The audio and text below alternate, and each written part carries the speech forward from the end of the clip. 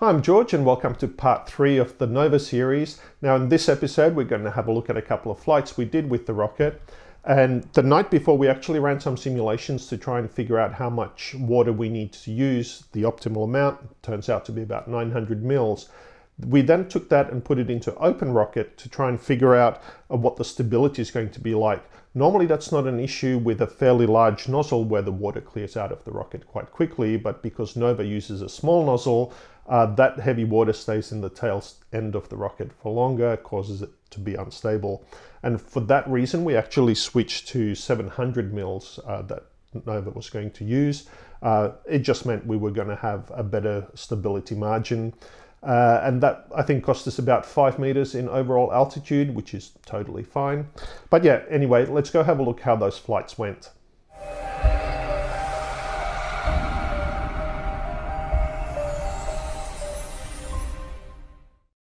Today was a beautiful day with no clouds and no wind. Perfect conditions to fly high. Before flying the Nova rocket, we wanted to fly the new deployment mechanism on one of our regular bottle rockets, just to make sure that it actually worked. We printed an adapter for the top of the bottle so that we could mount the mechanism. Then we just filled it with regular water like we always do and screwed on the nozzle. We set it up on the launch pad.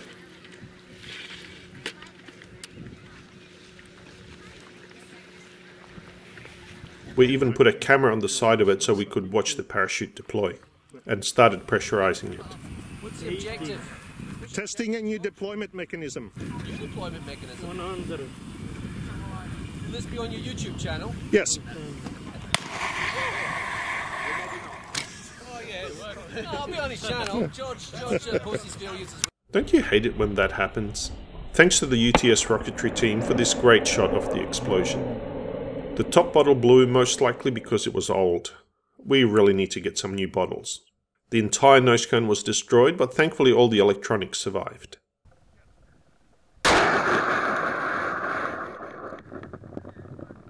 So here we are. We only have the one other deploy mechanism with us, so we'll just have to test it on Nova's first flight.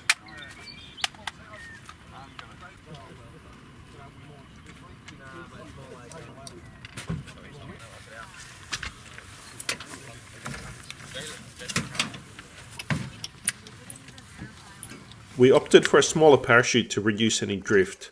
If this thing was going to go off sideways, we wanted to make sure it came down a little faster. Packing the parachute was really easy, and the smaller parachute fit comfortably in the nose cone. When pouring the water in, it was a little tricky because of the small nozzle. Water would just go in and bubbles would come out, and that would also cause a lot of the water to spill over the sides. We filled it with 700 mils of water and a little bit of shampoo. Then we loaded the rocket onto the launcher. Now, since the rocket doesn't have any rail buttons, we used our Horizon Tower launcher to hold it in place.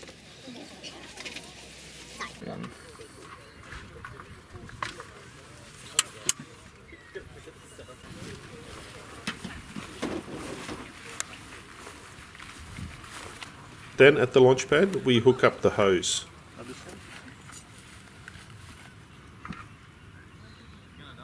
A little bit of water enters the hose, but when you turn on the air, the water is blown back into the rocket. Because we really didn't know what was going to happen on that first flight, we decided to wind the pressure back a little bit and launch it around 300 psi. So the rocket's potentially going to be unstable with such a small nozzle, and we don't know if the parachute's going to come out. Okay, George, it's just about ready to launch. Great, let's do it. 3, 2, 1, go!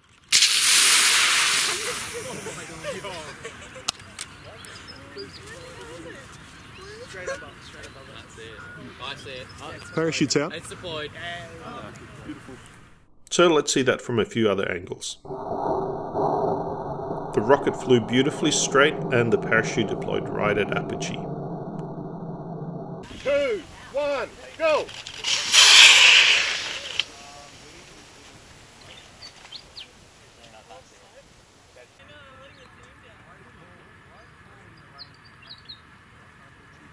Simulations here predicted that the rocket should go to about 712 feet at this pressure, So it looks like the foam again gave a really nice boost to the rocket. So that was 940 feet on 300 psi.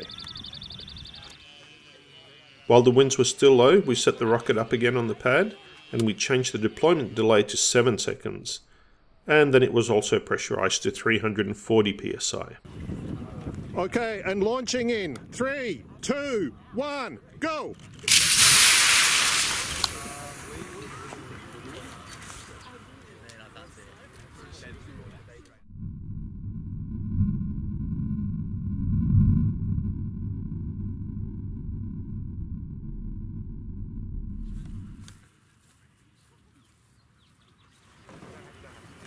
Watch you don't trip on any wires, Paul. The rocket again flew beautifully and the parachute deployed again right around apogee.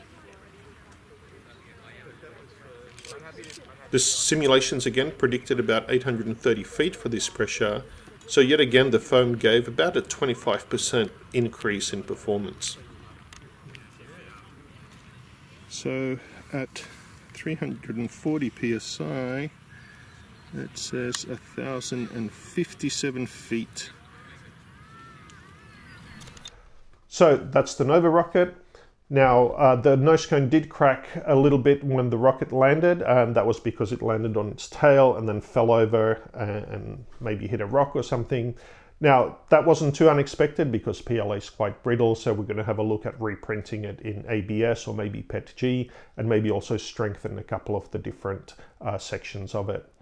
Now we've just about reached the altitude limit for this rocket at this park, because going any higher, there's a higher chance it'll drift into someone's backyard, and we obviously want to avoid that. So the next time we're going to launch this is at our high power launch site at Malele, where we'll be able to increase the pressure up to that intended 400 psi.